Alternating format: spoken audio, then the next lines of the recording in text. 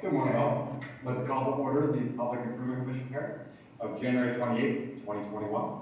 Our first item of the hearing minutes, the request of the PIC staff, the acceptance of the minutes of the PIC hearing held on January 14th, 2021.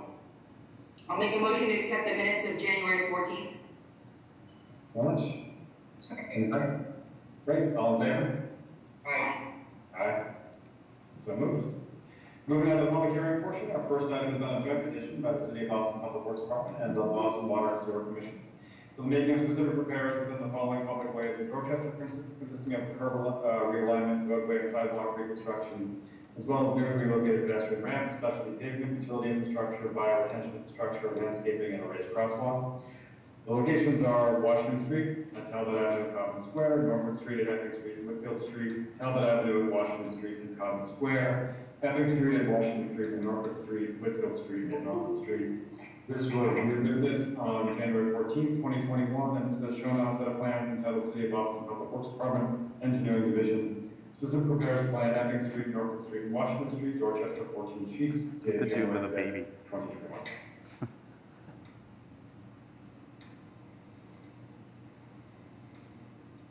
Good morning, Chairman, members of the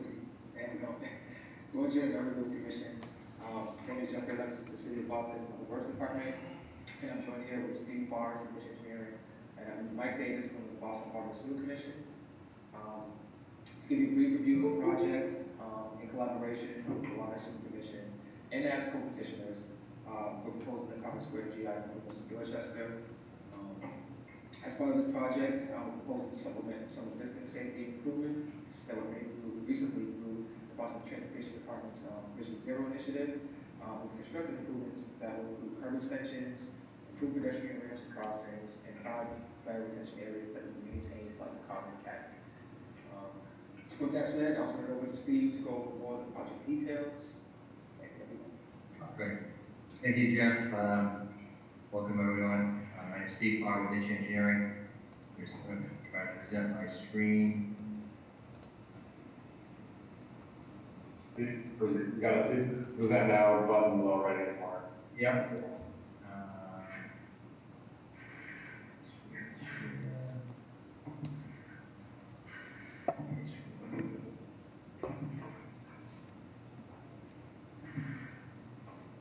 Everybody see my screen now? Okay. The overview map of the project location, Codman Square. We've Talbot Ave at the north. This is Washington Street, and the Codman Academy is right here. On this plan, we can see there's several bump outs that Jeff alluded to shorten crosswalks and improve pedestrian access. One here at this corner. This will have a bioretention area, which I'll point out in a minute. There's another one here that's a mid-block crossing, and each side will have, again, a bioretention area with a bump out. This corner here, again, is another bioretention area with a bump out. And then we have some more over here at the intersection of Whitfield and Norfolk Street. This one has a bump out with a bioretention. This is simply a raised crossing with a bump out, no bioretention there either. So these 5 locations each have separate details associated with them. I'll just give you a quick look at one of them as a sample.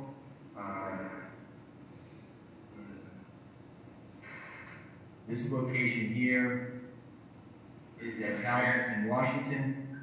I think this was shown to the commission before during new business. This area has double pedestrian ramp to serve both sides of Talbot. The areas to the left and right of the pedestrian ramp are the bioretention areas, and this is the areas that allow stormwater to flow in through curved inlets on various locations, and the water enters into a bioretention area, filtrates through the bioretention soil, through sand layers, into a storage area of crushed stone, and then, if needed, into an overflow pipe into the drainage system. And again, these areas are going to be planted with several different varieties of plants. There's going to be educational signage at 2 or 3 of these locations, and all of these locations will be maintained by the Codman Academy. I think that's it, Jeff, unless there's any other questions.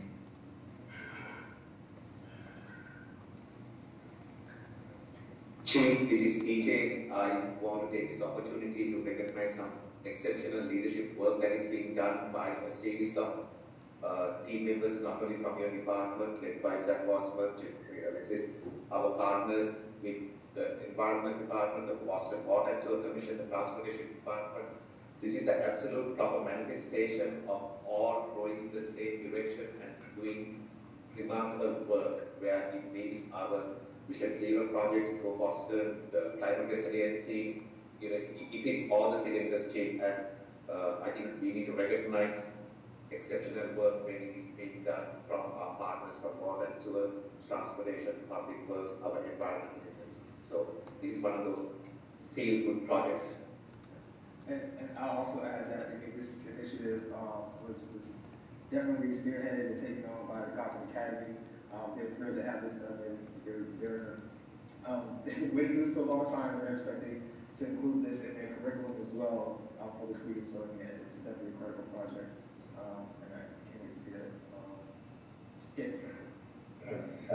Thank you, Jeffrey, for recognizing the Gotham Academy's leadership in this, and to your point, what a great project this is, advancing so many of our shared goals. And thank you as well for making that sort of minor detail adjustment on the space between the two ped ramps at the corner of Washington and Talbot that came up in new business. Other questions or comments from members of the commission on this project?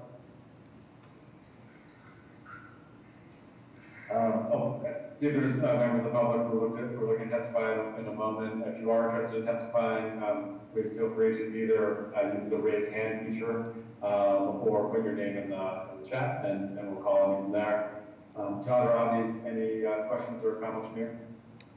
No, we're all set on this. We've received the license maintenance and indemnification agreements from with signatures from both Water and Sewer and Cotton Academy, so we appreciate the prompt attention to that. Great. Perfect. Thanks so much. It looks like our view is on. Ed, feel free to unmute yourself, and I'd love to hear your comments. Hi, I'm incredibly excited by this project for a number of reasons. Just the Epping Street itself has been, the traffic going through has slowed down because of the improvements made to just the curb cuttage. What I think what's really great is the rain garden is just a way to both with the runoff, and my students will be able to actually see an example of what it is, to see the types of native plants that have been planted there. By maintaining it, it just makes the theoretical concepts that my environmental class absolutely practical, and sort of like introducing ideas of engineering, gardening, and urban planning. And so I'm just really excited. I just want to, I just want to appreciate all the amazing work that's gone into this, and I can't wait to introduce it to my class. That's fantastic. If down the line there is feedback you have for us about design features as we think about doing this in other locations that would help extend sort of the academic benefit of this, that'd be great to learn as well, to see how we can incorporate visible changes into our streets, into things that support the curriculum in the classroom. Really appreciate it. Any other members of the public? Unmute me. Meg, go ahead. Yes, I want to continue the thank yous, and starting with the students and the teachers. I mean, this was, I think, at least 5 years, maybe 6 years ago this all started. And Kate England at Water and Sewer and Charlotte Fleetwood, without them, we would not have this project. And this project really got stumbled along the years because of staff turnover, and but I think the students and the teachers, Eddie's been phenomenal as our science department chair, just, you know, not letting up on this, and the kids, like, you know, where are the rain gardens? Where are the rain gardens? So I want to thank everybody, but my final thank you is to Jeffrey, who has endured my stalking, harassing, not giving up on the project, and been very gracious through it all, because I know I've been a kind of a nudge, but I'm really happy, and I cannot wait for the ribbon cutting. So thank you. Thanks for your comments, and thank you for your leadership on this and in moving this project forward. Thank you for recognizing both Kate and Charlotte for their good work, and obviously Jeffrey for his terrific leadership for the project. Other members of the public who are requesting testify?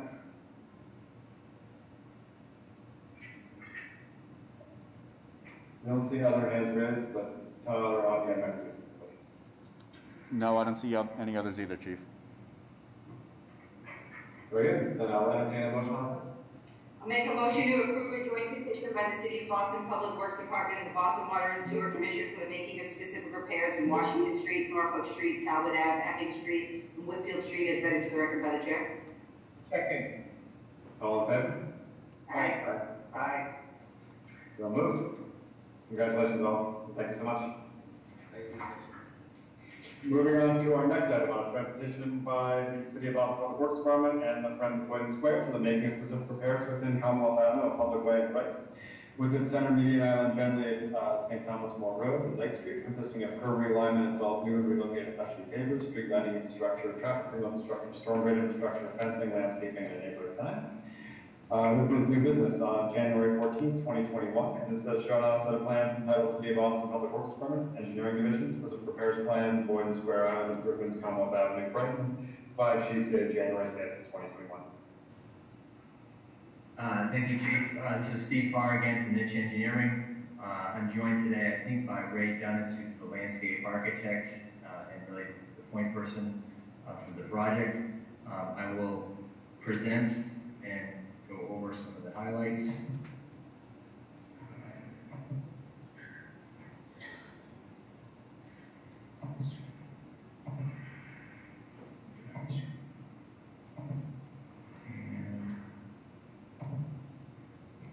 Everyone see the plan that I'm showing on my screen now?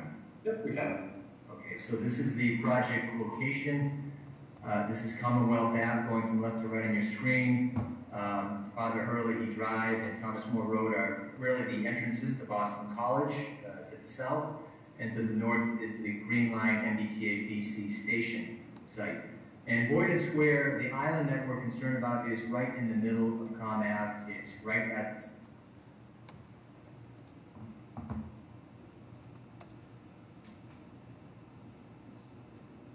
over the years, I have some street view photo.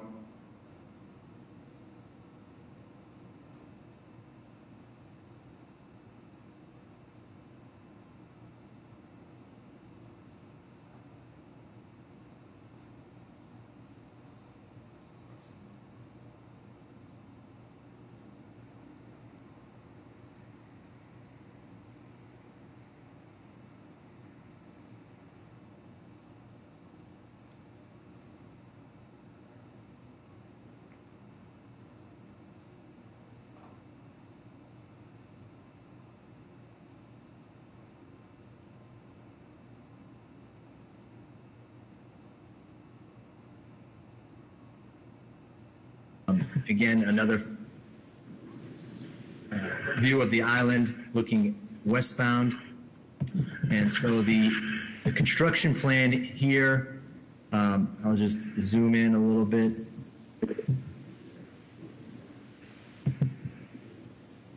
Sorry.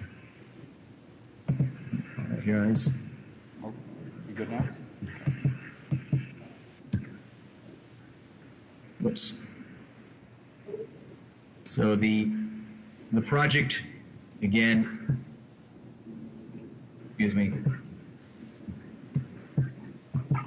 involves rebuilding the island. There'll be a set of curbing that is on the outside edge, and on the top of that curbing will be cobblestones, again, to deter people from walking on this surface.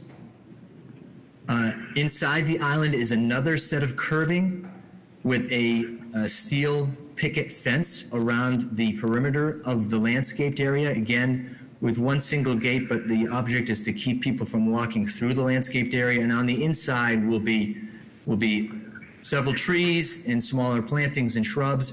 We're going to relocate the existing blue "Welcome to Brighton" sign to within the fence area.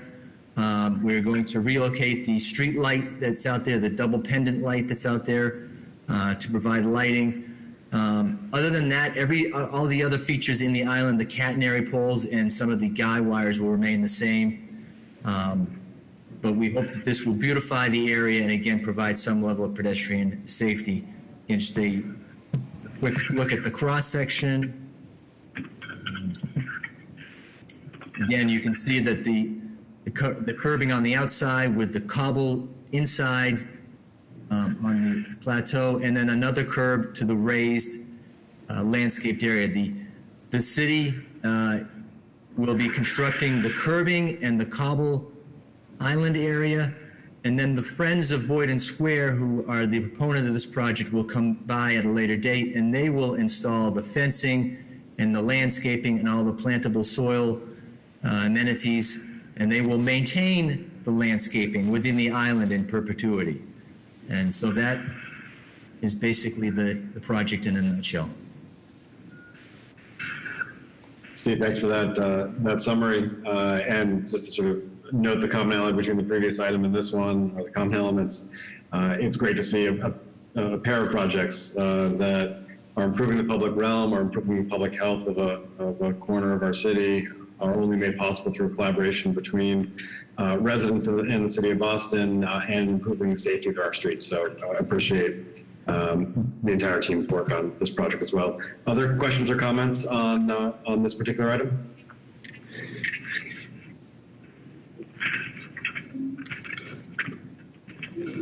Steve, our project partners, the Friends of the Boyden Square, they are aware of the possible timelines through which the Public Works Department can make the improvements, and there may be some, like the expectations are properly managed, I'm going to assume, in terms of the timelines of getting stuff done. Is that correct?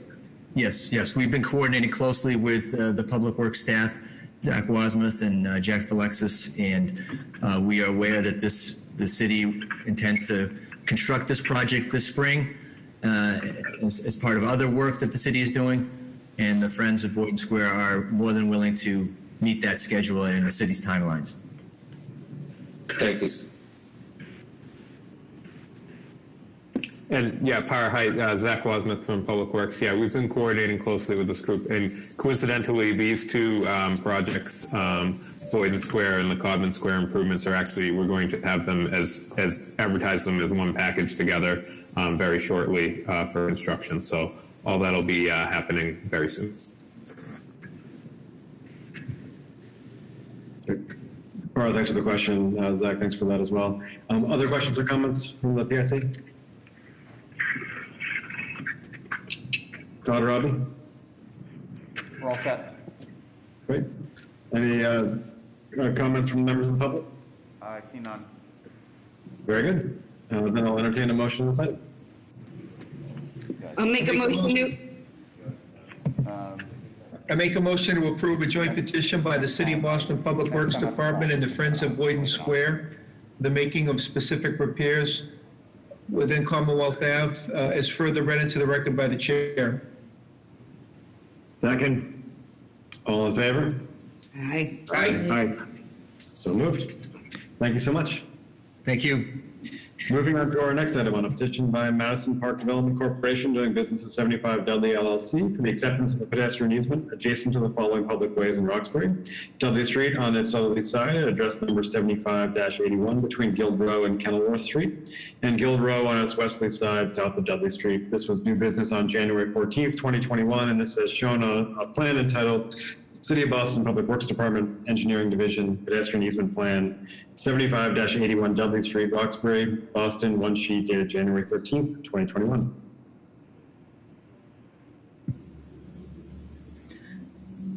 Hi, good morning, Commission members. This is Erin Joyce with Joyce Consulting Group.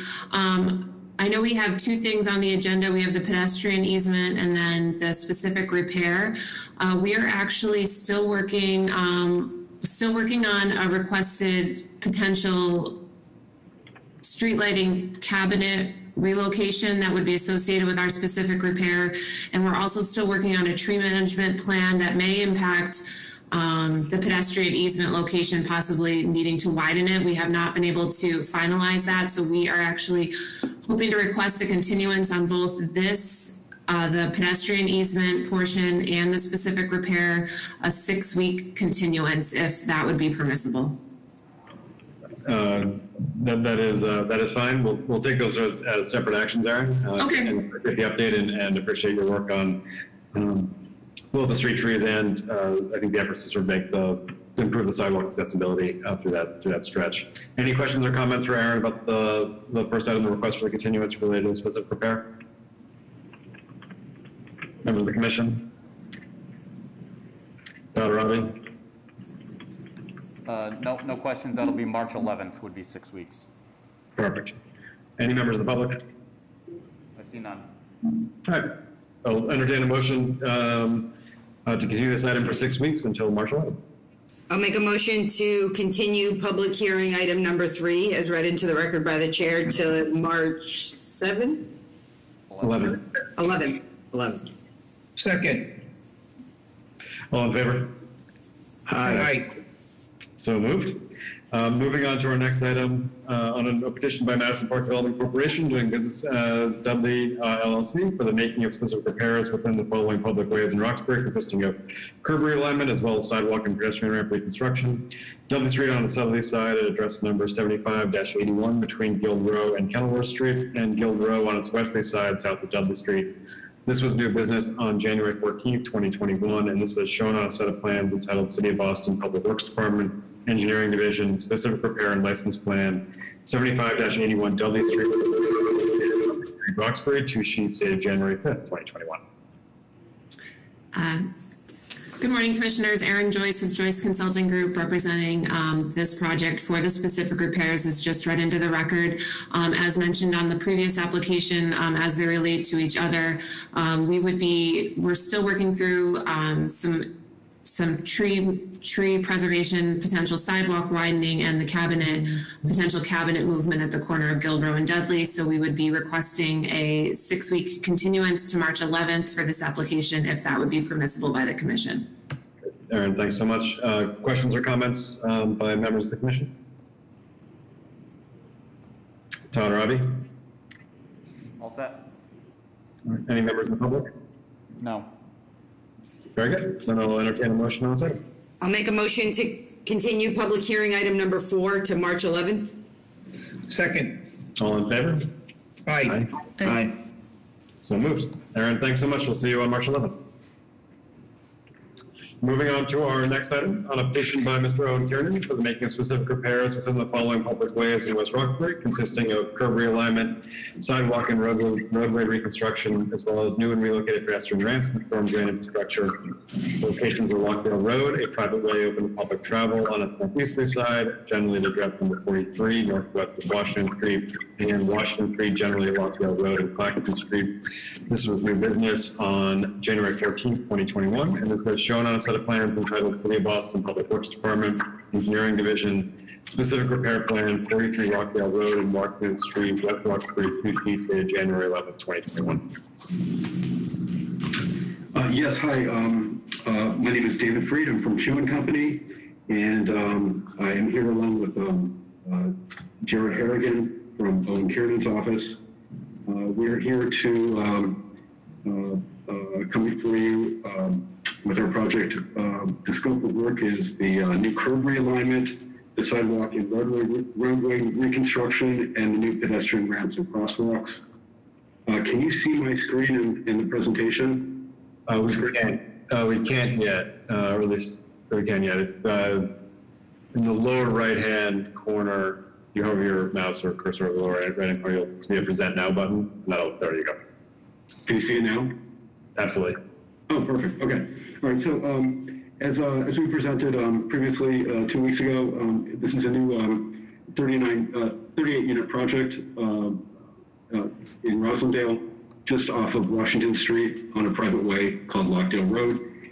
It's 38 units with 39 garage parking spaces. It can be seen here in the red rectangle. It's a presently undeveloped site, so we need to do some improvements on Lockdale and Kitson, and we're asked to also extend the sidewalk back to Lockdale Road and to provide some crosswalks and new pedestrian ramps to cross Washington Street to allow residents and the community better access to the bus service and T-stops on the opposite side of the street. This is the present condition of the area. Where these vans are is our future site. And here's a plan of the proposed project. Here's Lockdale Road, there's Kitson.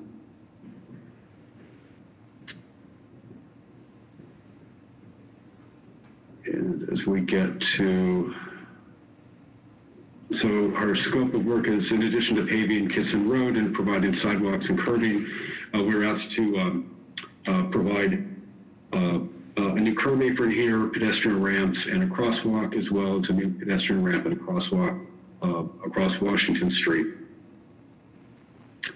A couple issues were raised at the new business hearing, one of which was what is the distance between the existing utility poles that are going to be encapsulated in our new sidewalk and the adjacent lot lines, and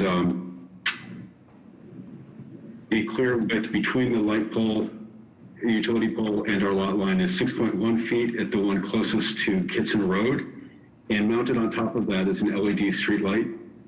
And then the other utility pole, there's a 4.7 foot clear width between the pole and the adjacent side of the existing building at 3931 Washington Street. That also has an LED pole for street lighting. In addition to that, our project has extensive building mounted lighting along Kitson, actually on all four sides. We have, I don't know if I can make this larger. We have lighting every 18 feet along Kitson Road. And in this detail, you can see they're well mounted here. They're dark sky compliant. The fixture similar to that. And the other issue we were asked to discuss or look into was providing a raised crosswalk at the intersection of Lockdale and Washington. The civil engineer, I think, is on this call. If he's available, that would be great. If not, I can kind of go over what he discussed to me. Basically, there's some grading issues on the right side here, and it would require raising the sidewalk up 7 inches to, I guess, there's kind of a crown in the road, so that we'd have to raise the sidewalk up 7 inches, and then we'd have to feather back, he said, about 15 feet into Washington Street, and then feather the asphalt road bed back about 20 feet into Lockdale to make the grading work. But he did say it is doable, so we defer to the commission on what they would like to see there. David, thanks so much for that summary. Maybe taking those sequentially, I guess first on the lighting and then on the crossing. Or in general, any questions or comments on what David presented? Chief, my comments are centered around the fact that Lockdale is still a private way, okay? And we need to temper and balance our responses and our comments towards the fact that this is a private way. So that's the starting point. So even this raised crosswalk, Amy, I'm just trying to be mindful of the incremental improvements that one can achieve for pedestrian safety and how it gets feathered back onto a private way. And the collateral concerns I have, Chief, is the new residents that are off even a further private way. They will, since that whole building complex does abut Lockdale, if in the future there's a petition to convert this private way to a public street, all of those individuals will be participating in the costs. So we need to be very careful and mindful of managing and tempering the expectations of those residents that are brand new, a welcome addition to the neighborhood, but they may not, I'm not sure whether all of them might be aware that this is a private street and expecting public services on a private street. So those are the concerns. So my first question would be, Amy, would it matter whether this is a public street or a private street in the domain of? No, because the crossing is maintaining the crossing is the crossing of a public way, right? So like you're crossing a private way, but you are on a public sidewalk crossing to a public sidewalk. So that whole raised crossing would just be a continuation of our sidewalk out there. I think that the only implication from a private way issue would be to make sure that the water and sewer stuff is all sorted out. But the asphalt can feather back into the private way. That doesn't have a ton of implication any more than reconstructing and repaving of it would. But the crossing is the continuation of a public path of travel. Thank you, Amy. And the lighting issues, David, it is still a private way. You are still responsible for adequate lighting. And we hope that the lighting standards, the lighting fixtures that you have selected conform to the IEEE lighting standards or the IES lighting standards. So this way, if and when this street, if the city's petition to accept this street as a public street, it doesn't create incremental cost on the city's part to upgrade the street lighting system. Okay, so whether it's public or private, we are duty bound to provide adequate lighting because the new tenants or the homeowners should not be penalized because of the little nuances of private streets in the Commonwealth of Massachusetts. Okay. Thank you, sir. All right, Amy, thank you for those comments. Other questions or comments from members of the commission?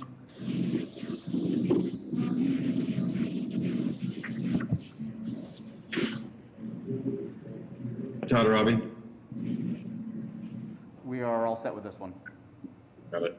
I defer both to Para and Amy on this, but I wonder whether this makes sense to entertain a motion on this contingent upon a sort of a final conversation between the proponent, BTD, PIC, Public Works Department on the raised crossing, just to understand the specific implications that it might have for Washington Street grading and otherwise. But Amy, Para, thoughts on that?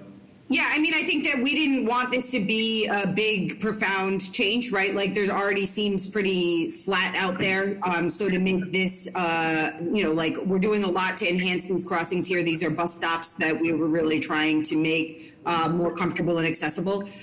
So I think that if it's attainable and simple enough, I don't want to chase this forever, and I don't want to chase it all the way down Washington Street or all the way into a private way. But if this can be done just by grading modifications, then I think that we should do it. I don't want to cause a sizable cost increase or anything like that. But I think that we were really trying to make this corner feel more comfortable and accessible. And I think that that would go a long way to help, especially considering it's a bus stop with pretty high ridership. All right, thanks, Coach. Any other questions or comments on this? All right, then I'll entertain a motion on this item. Motion to approve this item. Again, contingent upon just a final conversation between the proponent and BTD and Public Works on the raised crossing. I'll make a motion to approve a petition by Mr. Owen Kiernan for the making of specific repairs in Lockdale Road and Washington Street, as read into the record by the chair, contingent upon final resolution of the raised crosswalk with BTD and Public Works. Second. All in favor? Aye. Aye. So moved. David, thanks so much. Thank you very much. Thank you very much. Bye-bye.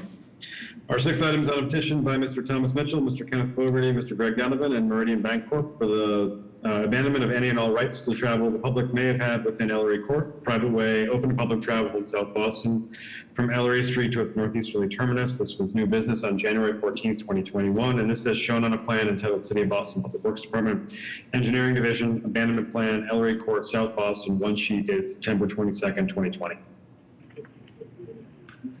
Thank you.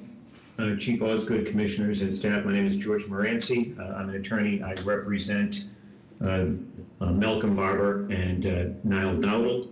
who are the purchasers and developers of the property located at 44 Ellery Street, which is immediately adjacent to Ellery Court. It doesn't look like my screen is visible, is that correct? Can anyone see my screen?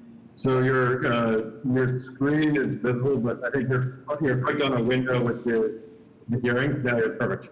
Now you're showing the plan. Okay, great. Thank you. Sorry. This was new business a couple of weeks ago. The area in question is shown here on the plan by CEC Engineering. The Mitchell's residence noted here to the right. As I previously noted during the new business hearing, this is a case where the entirety of the area in question is owned in fee by the Mitchells. This is not a case where abutting property owners on the side own to the midpoint, which we sometimes see with private ways. There is currently a conduit here by Comcast. I've been in touch with Comcast, and they are okay with the discontinuance of this. There's going to be a new easement area for the cable that we've already been negotiating with Comcast. The proposal is for a new 19-unit building here on the site. It would occupy a portion of what is now a driveway for the parking area behind 4644 Ellery Street, which I can show here from an aerial view. So this is Ellery Court. This really has no function at this point except George, the screen, at least for me, that you're showing is the PIC hearing rather than I think the aerial photo that you're looking to show. There you go. Okay. So you can't see the aerial now? We can. Yep. Okay. Yeah, I think there's a bit of a delay. I think that was the problem. For some reason, there's a bit of a delay once I bring up my screen. So this is the aerial. This is Ellery Court, the area in question, which, as I said, with an existing curb cut here, is a driveway for the parking located behind 4446 Ellery Street. This is where the new building would go. The property owners are Mr. Fogarty here, East Boston Savings Bank here, and then this portion here of the East Boston Savings Bank parking lot and driveway is owned by Greg Donovan, who's also joined in the petition. The only changes to the public way would be, I guess the repositioning, perhaps relocation of the existing curb cut and the curb flares onto Ellery Street.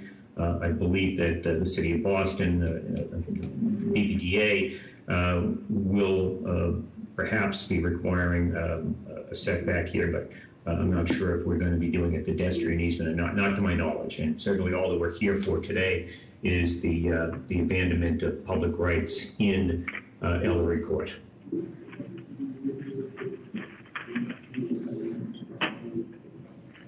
Great. With that, I'll pause. I'll take any questions that members may have. The sort of Comcast support or Comcast approval of this, is that something which you've shared with PIC already? I may have spoken with Todd about it. I'm not certain, but I can certainly do that. I have emails from Al Rugman at Comcast that I can share, and Al is fine with what we're doing. Perfect. John, is that sufficient? Yeah, if we can just get copies of those emails, that'd be great. Yeah, I'll send them to you, Todd, immediately after we conclude this hearing. Perfect, thank you. The easement needs to come before the abandonment. I'm sorry, I missed that, Amy. The easement needs to come before the abandonment. Yeah, before the easement or before the abandonment. The easement needs to come before the abandonment? Right, so the easement needs to be in place. Comcast has rights, right? Like, so it needs to, because it's a street, that needs to just be done before we record this abandonment. So we just need, I understand. If they're okay, but if you're giving them, an easement, that should be part of what is going through before the abandonment. So the new easement should be shown on the abandonment plan. Yeah, ideally the book and page. Yes, we just won't be able to record the PIC documents until the easement is recorded. Right, I understand that, and I'll certainly take care of that. Thank you. Amy, thank you for that. George, this is PJ. Can you hear me? Yes. Yes, I can. George, could you please reiterate the fact that the property owners you are representing who have petitioned this project have 100% underlying fee ownership for the whole street that is being under consideration for abandonment? Is that correct? 100% fee ownership? Yes, that is correct.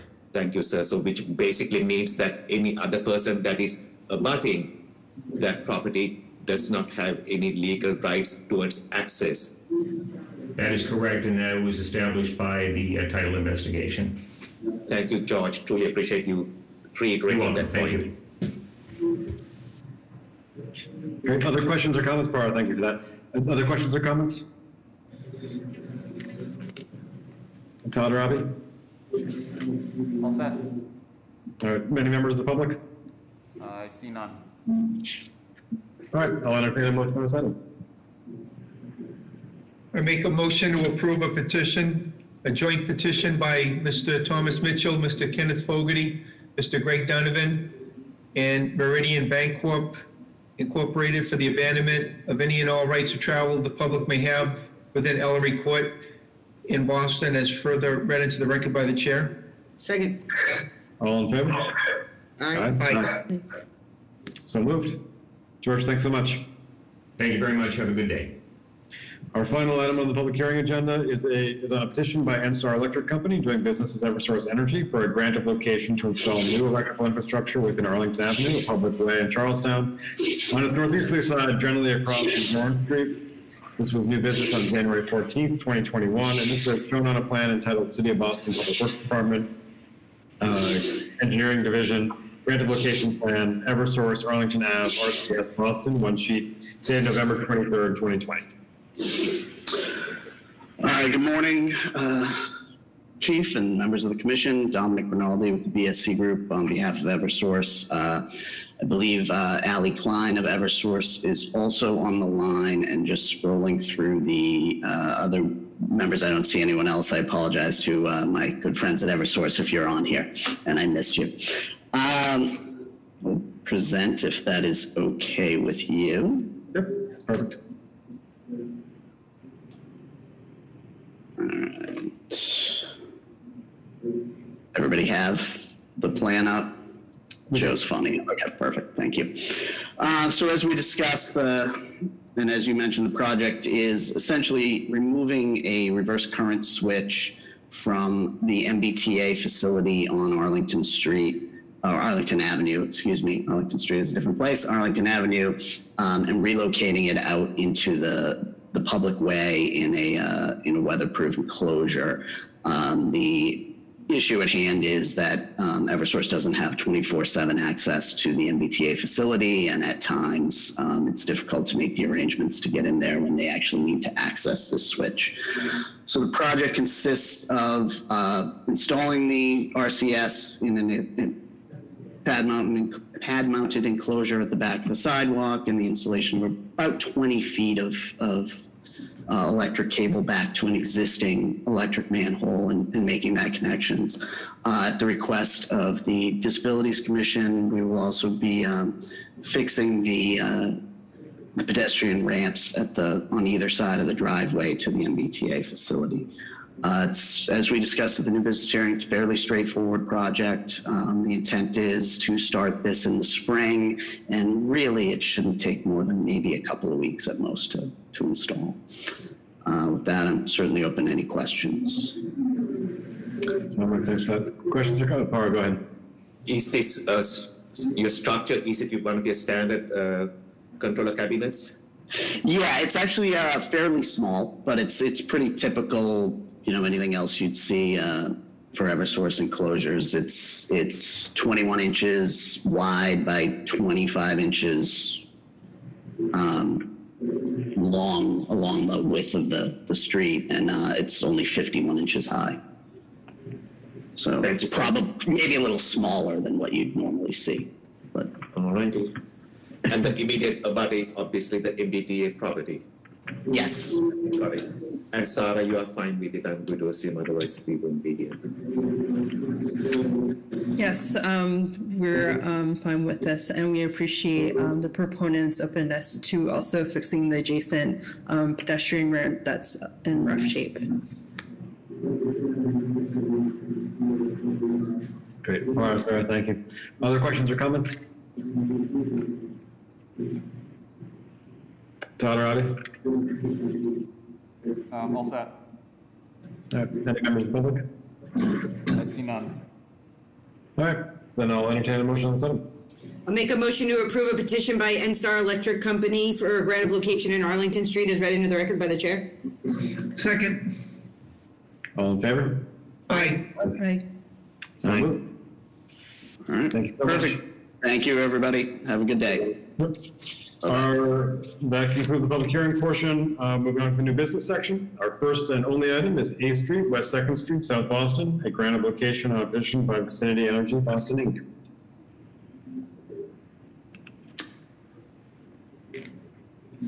Good morning, Chief and Commission members. My name is Scott McBurney. I'm a Vice President at Vicinity Energy here in Boston. Vicinity appreciates the opportunity to present the proposed expansion of our green steam system into the 4 Point area to the members of the Public Improvement Commission of the City of Boston. Vicinity is here today requesting a grant of location for the areas identified in the associated design drawings. The execution of our proposed project will provide a source of sustainable green energy to the real estate developments in progress in the 4 Point area. The project will support the City of Boston's climate action plan and goal of achieving zero net carbon buildings.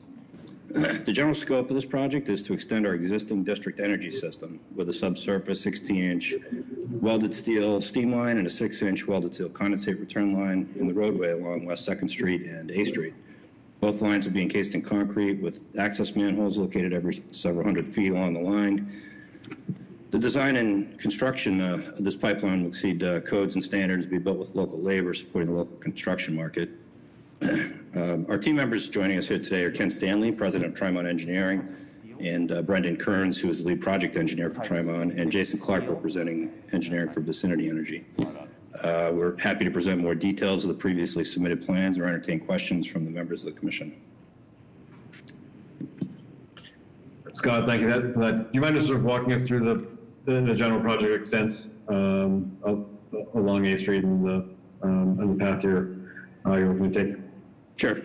We'll turn it over to Ken Stanley to present the details. Good morning, Commissioners, and thank you for inviting us to the meeting today. I'm going to share my screen. Ken, while you are presenting your screen, Chief, I may have been distracted here. Has the city, are we aware of this utility? Because it seems like it's the first time I'm hearing about these very nice people, and just want to make sure that we administratively recognize these utility companies as a utility in the city of Boston. It's the first time I'm hearing about Vicinity Energy Boston. Chief, unless you all have had a... Scott, let me correct me wrong, Vicinity is the new name for Veolia. I don't Yeah, that's correct. My bad. Why you are so well. Yep, sorry about that, Parag. So you're on a Veolia with a new name, or is it a new financial structure? Yes, in January, Veolia divested the district energy systems in North America, and we formed a new company called Vicinity Energy. Our headquarters continue to be here in Boston. Many of the players that you know from the district steam system are all still in place. We've just divested ourselves from the large company of Veolia. And thank you so much for clarifying my thought patterns in my brain. And I'm going to assume that irrespective of your change in command structure, you all will still continue to work with the city to manage your assets, because I think over the last years, some of your assets, even though they serve much needed customers, every once in a while has had a tiny bit of a hiccup here and there, and we've met multiple times to ensure that your assets are functioning to meet your needs as much as the city's needs. And I'm going to assume you will continue to not honor, but work with the city to manage a collective situation. Is that assumption correct on my part? That is 100% correct, sir. Thank you, sir. Thanks, Barbara. Thanks, Scott. Ken, if you want to walk us through the plan, that'd be great. Yes, thank you very much. Can everyone see my drawing set? We can. Okay, thank you very much. So our project begins at the intersection of West 2nd Street and A Street in South Boston. There is an existing 24-inch main along West 2nd Street, currently completely within the roadway. So our project is really two pieces where we would extend that 24-inch main down West 2nd Street to accommodate customers further down the road, approximately 300 feet, but also teeing off of that existing 24-inch main and running approximately 2,400 feet up to Necco Court and Necco Street, crossing the Mass Highway tunnel system, and then continuing on to customers on Necco Street. So for the purposes of this meeting, we'll be discussing from West 2nd Street to the beginning of Necco Street, crossing the highway tunnel system. So as we move along, so that's our general location with regards to the system. We are entirely within the traveled ways along A Street. As Scott mentioned, we have a series of manholes along the route for access and/or valving. The equipment that's typically seen in this type of design, again, the pipe is 16-inch welded steel pipe. There'll be a series of expansion joints, guides, and anchors along the system to control the thermal expansion of the steel pipe along its route. So as the pipe moves steam along the system and bends and turns along the route, the steel can experience expansion. And we use those guides and anchors to control that expansion such that we don't damage the pipe, the insulation, the facility itself. So generally speaking, as we move along the route here, you'll see both in plan view and profile view our planned location of the steam main and those facilities, both horizontally and vertically. So generally, that's our alignment in these two locations, and we'll go sheet by sheet. And I won't get into too many details unless you'd like me to clarify things. But you'll see generally here, we have plan and profile view to describe some of the facility that you're seeing. In plan view, these are anchors. These are expansion joints. And there's a series of guides along the route that control and help guide the steel main through its expansion and through its anchor systems. So that's the facility that you see here. The pipe is also, you have 16-inch steel main. It's covered by 4 inches of mineral wool insulation to maintain its heat quality. We also encase it in 34 inches of concrete encasement, also for heat retention, but also for protection from cracking and exterior problems that may occur along the route. So to that point, and you were sort of the question, in the proximity of power, cable, telecom, all sorts of other things. How does one ensure that sort of the proximity of this line doesn't impact or melt any of the adjacent utilities?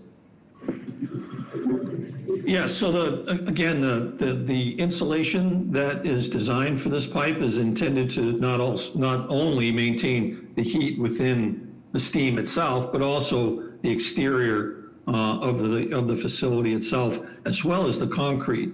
The concrete temperature per se varies depending upon soil conditions and depth per se, but also based on distance from other utilities. As you can see here in this alignment, it's obviously a very busy street underground with existing utilities. In order to maintain appropriate separations, the pipe is deep We're proposing to be anywhere from 7 to 10 to 12 feet deep. And we do that for a number of reasons. You'll see here where our proposed manhole locations are generally deep as well. The pipe itself wants to be pitched in order for us to collect the condensate water that will occur as the steam moves through the steel main. So we pitch that system to make collection points within the manholes. There are traps that open up when it reaches a certain level and then forces that condensate back into a pipe that runs on top of the new steam main and brings condensate water back to a collection location. So the main itself wants to be pitched in order to capture condensate in those collection points. So we're managing both horizontal separation from other utilities, vertical separation, but also providing the pitch needed in order to collect the condensate to be able to move it back to a collection point. I hope that described that. Okay. So you see, as we go down the street here, we're at varying distances and depth, varying separations from utilities. This obviously was an extremely tedious effort to be able to find a location for this, but we did work very closely with Boston Water and Sewer on a number of iterations to be able to provide the separation and protection they needed from their utilities, which in so doing that also allowed a fair amount of separation from existing utilities such as electric, phone, and cable, and so on. We have submitted notification to those utilities. We've received some responses, but not all. But as the project moves forward, we'll continue to reach out and work with those utilities to ensure their awareness of our efforts here. So as we move along the line, the intersections obviously become also heavily populated with utilities. But again, we found location that works for both the steam main and the existing utilities around it. Kenneth, do you mind me interrupting you for a second? Sure. Because Yes, I sir. think you were in a beautiful spot. The previous slide, that one. Perfect, sir. Thank you. Kenneth, again, amazing project as always. The city has a long-standing relationship with Piola, and I need to teach myself to say your name correctly, otherwise bad PJ. But gentlemen, a couple of thoughts here. Again, bringing back not the high points, but some of the more awkward moments we've had in the past. You recognize the spaghetti system of utilities that are underneath. There's a reason why your design engineers didn't draw a straight line, okay? So it translates to two fronts. Drama you will experience during construction and possible adjustments. So that's one. That translates to the amount of time a street may be out of use, okay, the construction management side. I have multiple concerns, which I'm 100% certain you can solve. We just need to be on the same page. Getting concurrence from all the utilities that are going to be adjacent to you. I know you have reached out to them, Kenneth, but please impress upon them the need for answers. It's like either speak or don't complain later when their electrical or telecommunications lines should melt due to whatever the reasons. You and I, we both know all the fun we've had in the past, so let's try and avoid us being dragged into a private matter between your assets and a private utility. So I would be very much in favor of us having a public hearing only when you have had at least the critters that are right next to you. Okay, so that's one. The zigzagging obviously is not a concern. It's an ongoing construction management issue. I don't recall whether there are any MBTA bus lines that are going on A Street. And the final thing is this whole segment of A Street from here up to the, it's in fairly decent shape. And after you are done, it's going to create a massive scar. So just to relieve my temperature or anxiety, what are you proposing in terms of roadway restoration, and I'm going to assume that it is just not going to be a trench repair, keeping in mind that you are going to tear the heck out of it.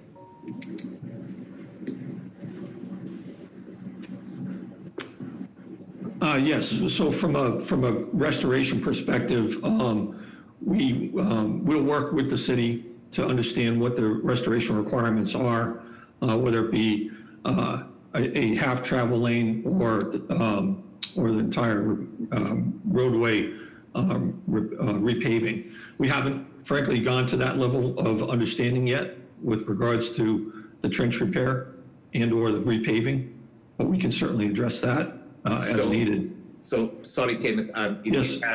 And this is all my fault if I don't remember the last time I spoke to you or those that are on this phone call. That's my bad, okay? Not you folks. But if you have heard me utter these words for the last 20 plus years, for a project of this nature, the minimum starting point will be a curb-to-curb overlay, and it'll, because you are digging so deep, that's the minimum. We just want to make sure that the adjacent utilities in itself are not going to be settling, okay, with this type of trench construction. I don't recall off the top of my head whether there are gas lines that are here. So there's a whole domain of utility interactions and utility settlements and sub work that needs to be done, let alone ensuring that the road doesn't dip and be compromised, plus the riding surface. So I'm absolutely certain that your engineers do understand what the city has been looking for over the years.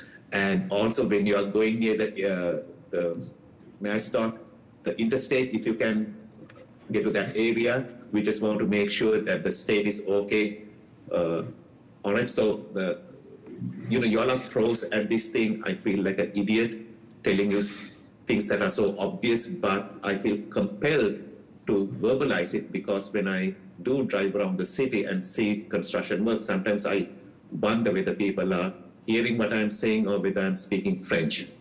Okay? So just want to put it out there so that nothing is lost in the translation. Understood completely. And we are working with MassDOT currently through their SHAP system, through their design review process. So we've been already through the review package. So they've reviewed the package and they're moving it through the design review through the 25, 50, 75%, so on review process. So we've provided them a standard package that actually one that we did previously on Nashua Street a number of years ago when we crossed the tunnel system there. So we're very understanding of what the requirements are. So we've met that requirement of data that they would need in order to review this appropriately. Thank you, Kenneth. Truly appreciate that very thoughtful and diligent work which you folks do. Thank you, sir. Commissioner, I would add, this is Scott McBurney, that we do certainly appreciate your perspective and have the players who have been working with you for the last 20 years are still here. Mr. Sylvia, I think you probably recall, he is running the operation that's responsible for this project, and our construction team is the same ones who, as Ken just mentioned, did the Nashua Street project. So we do completely and totally understand your perspective. Thank you, Scott. We take much pride in keeping the city of Boston's streets looking clean and neat when we're working in them. Yeah, the punchline, if I can summarize so that I can shut up as soon as possible. Two things, the end condition of the street, okay, that's the, after everything has settled.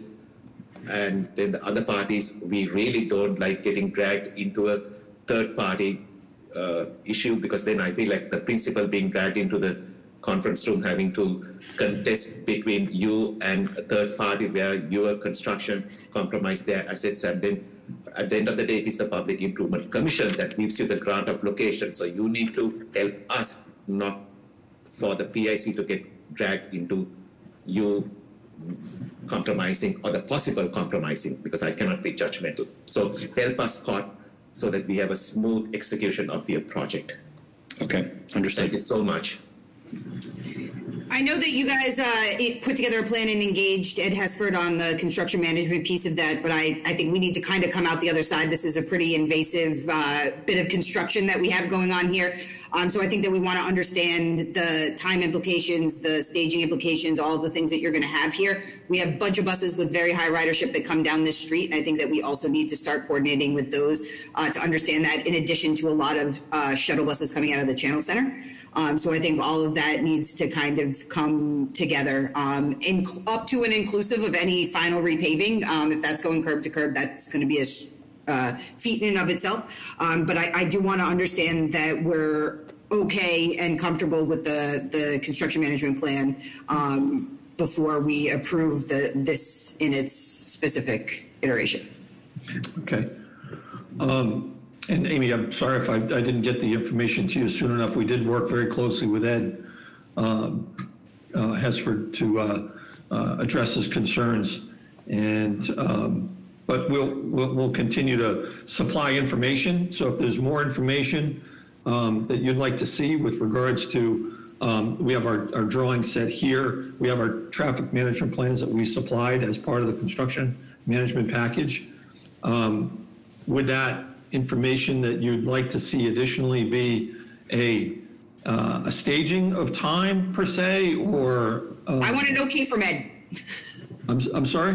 I want an okay from Ed. Oh, okay, it did. Understood. You already have to discuss with him. I want him to be okay with what we're proposing, and believe that you can construct it where you show it. But beyond that, like, I just want to make sure that those details are ironed out before we are approving like something very specific. Understood.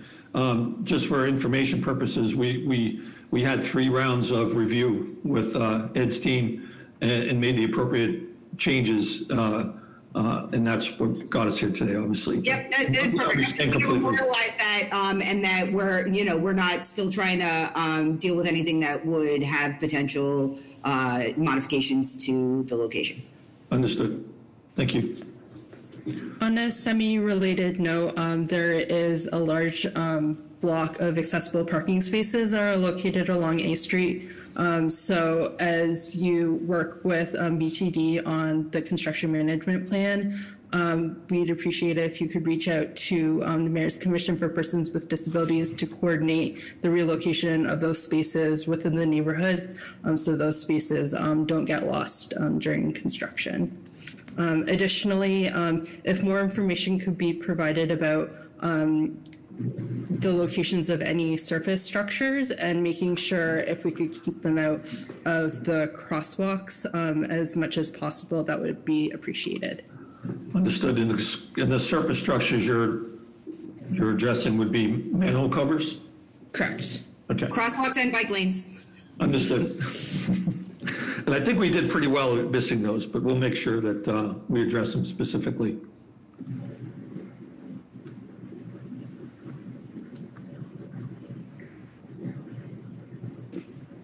Okay.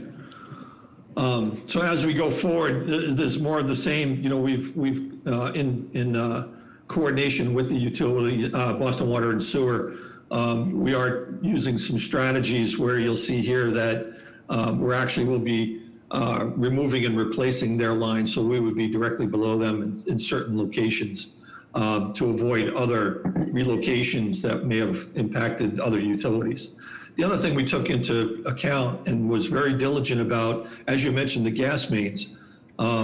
We also work for the natural gas companies as well, and we understand those offset requirements from their plastic utilities and try to ensure that we're on the opposite side of the street from those plastic utilities.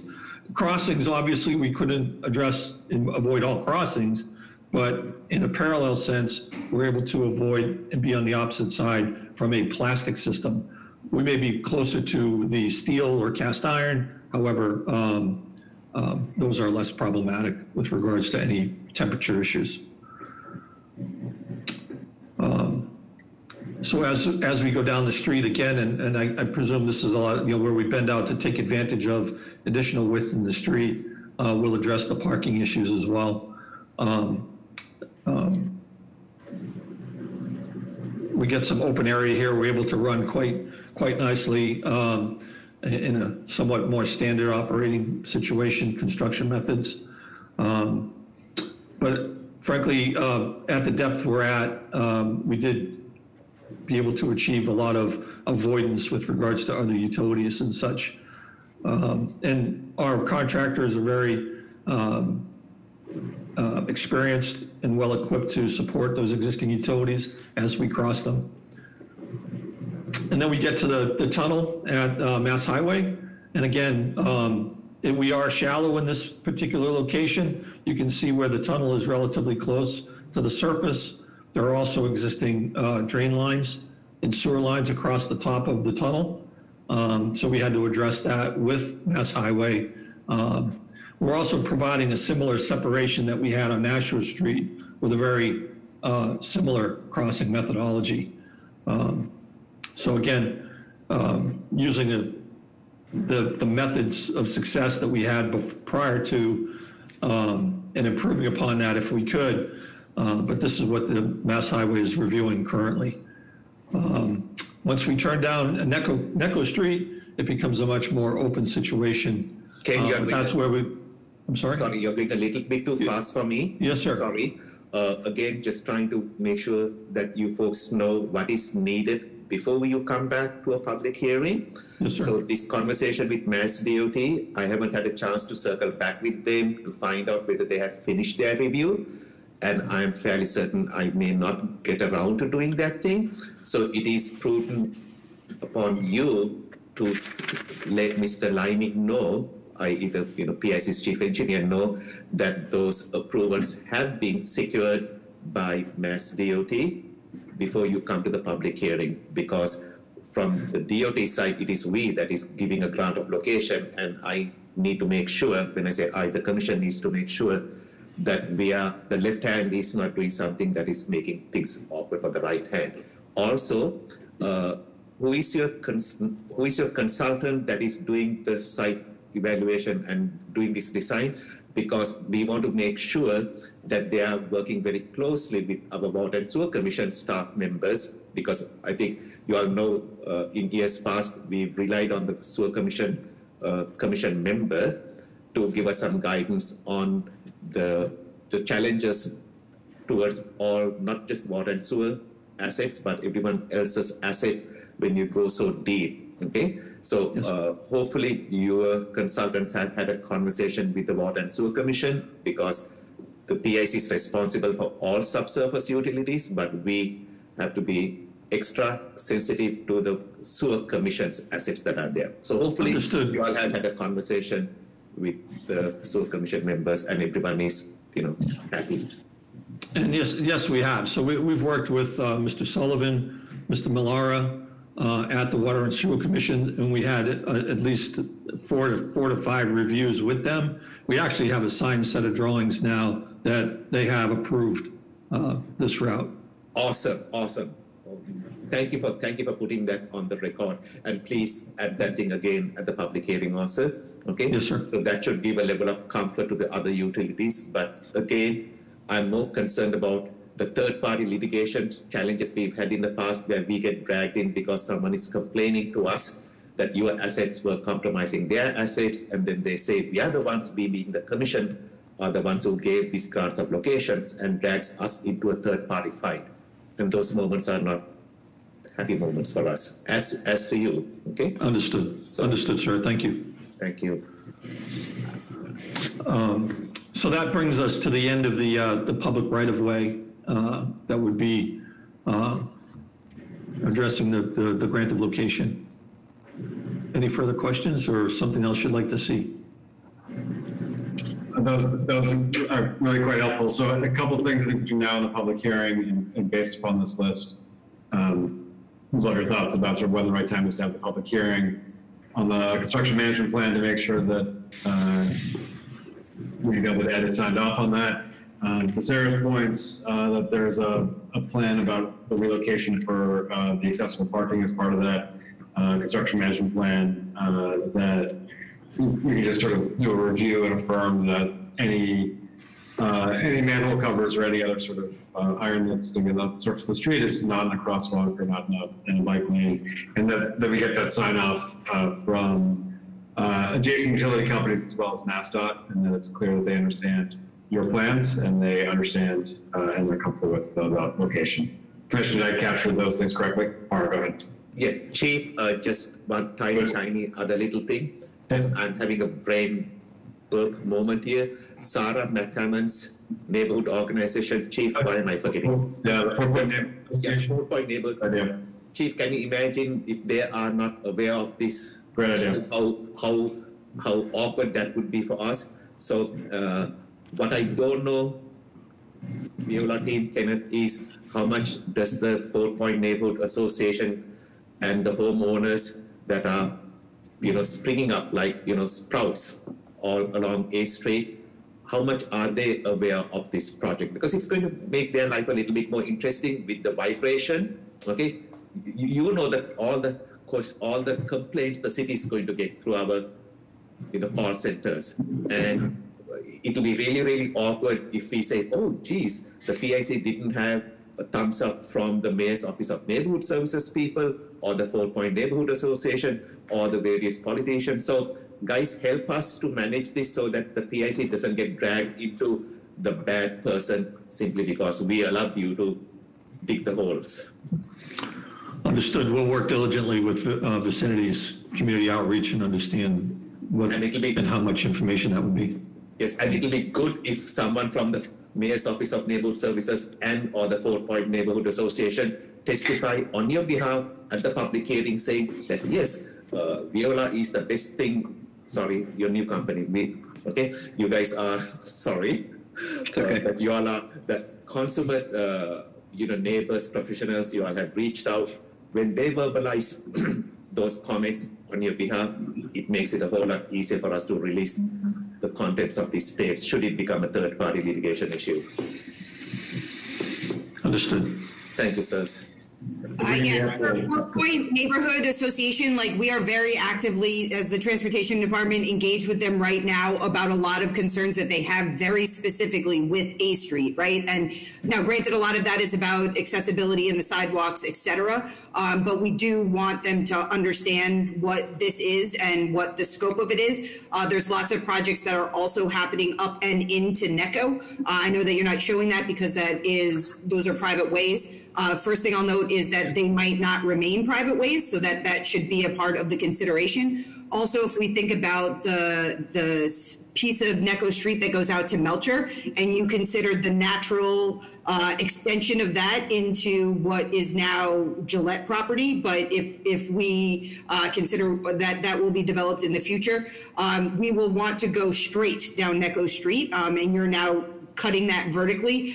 So we will want to make sure that we have the ability to clear you with ease to push anything straight down NECO Street if it were to go from Melcher all the way out in a straight line and not make the dogleg.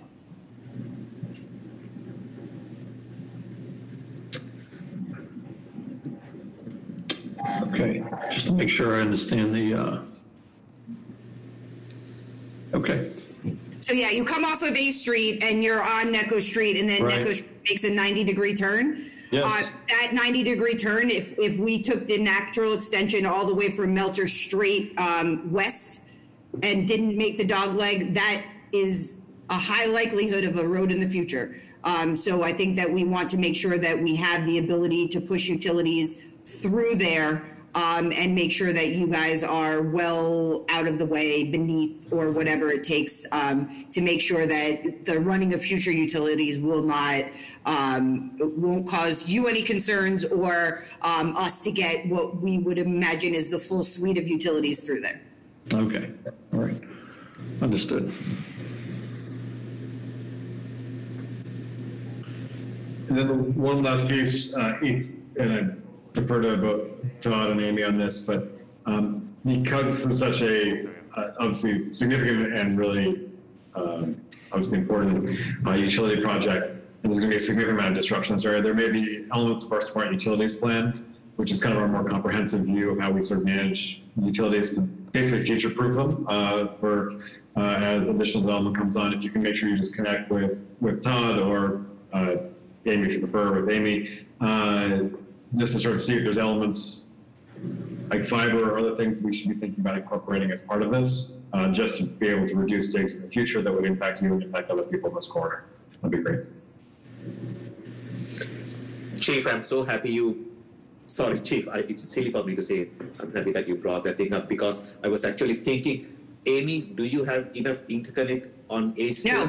No, so that was exactly, yes. I think that the form that this would take would be spare or empty fiber ducts, that if you guys are 12 feet down, we just want to run down A Street, especially if there's going to be a repaving associated with it. I believe that you guys have experienced exactly how fun it is to find a location to run stuff out there. So yeah, it would basically be city shadow conduit ducts that we would just want to be empty and at the surface. We have a bunch of requests out here for DAS antennas and other types of things that will require fiber that are kind of waiting out some development projects that are going to show up. So I think that having spare conduit would be the thing that we would ask for from a smart utility perspective. I hope these requests are not giving you guys headaches. I mean, I can just put myself into your situation saying, hey, I just wanted to put a steam line and now you're asking for the kit and caboodle. But we're only asking for a plastic tube, Para. no. And then for them not to melt it. True. I mean, it is just that these gentlemen have been, the consummate gentlemen, okay? And they've been always doing the right thing. And when people do the right thing, we just want to make sure that we are not taking advantage of each other. But the key here is trying to do the right thing in the city's asset. When you get a grant of location, it's not like you're paying rent to us, okay? We don't make a penny out of it. But still, the city, the PIC commission, they have to manage the right of way in the interest of all parties. So that has been my speech for the last 2 decades, where you get a free ride, sorry, because we are not charging you rent. But so for that, not just that, give consideration to managing that roadway so it doesn't get dug up 200 times. Okay? Understood. That's it. We understand, and this is an investment that we're making in this growing neighborhood. So we want to be a good partner with the city and support, a really productive neighborhood here. So we thank you so much for what you have said. Scott, I appreciate that. Other questions or comments of the commission?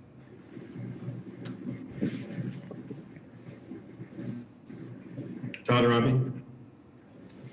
No, it sounds like they've got some homework to do, but we are all set other than that. Any member of the public? I see none. Scott, can I defer to the two of you? When would you like to come back to the PIC for the public hearing? That's a good question. Are you currently meeting on every 2 week schedule or 4 week? Every 2 weeks right now. So, Todd, you can provide the dates better than I can in real time, but our next one will be, apologize. It may be, Chief, hopefully I'm not out of line here, because the biggest concern I have is to make sure that all the private utilities that you have received those, hey, it's okay. I'm not sure how well they are communicating with you, because you may have to insist that they respond, keeping in mind that if they don't, they basically forego any third-party litigation liability from here. Okay, so your lawyers will get into this equation. I'm not sure whether you can pull it all off in 2 weeks, but I think you have heard what we are trying to say, and we are always here for you, but we just don't like wasting your time, not our time, wasting your time to have to come back and say, hi guys, we are not ready yet. So it is in your court to tell us when you are in a position to come back to us with all your I's dotted, T's crossed, and all of that good stuff. Yeah, I think we'll need at least 4 weeks. So we could schedule something for 4 weeks. We'll see how we do in progress, and if we need more time, we can ask for it. So that would put us at February 25th. All right. Thank you so much. With that, we will then see you on, plan to see you on February 25th. Thank you very much. Thank you. Appreciate the commission's time. Of course. Scott, Karen, thanks so much. And that was our final item. So with that, I'll entertain a motion to adjourn. I'll make a motion to adjourn. Second. All in favor? Aye. Aye. So moved. Take care, all.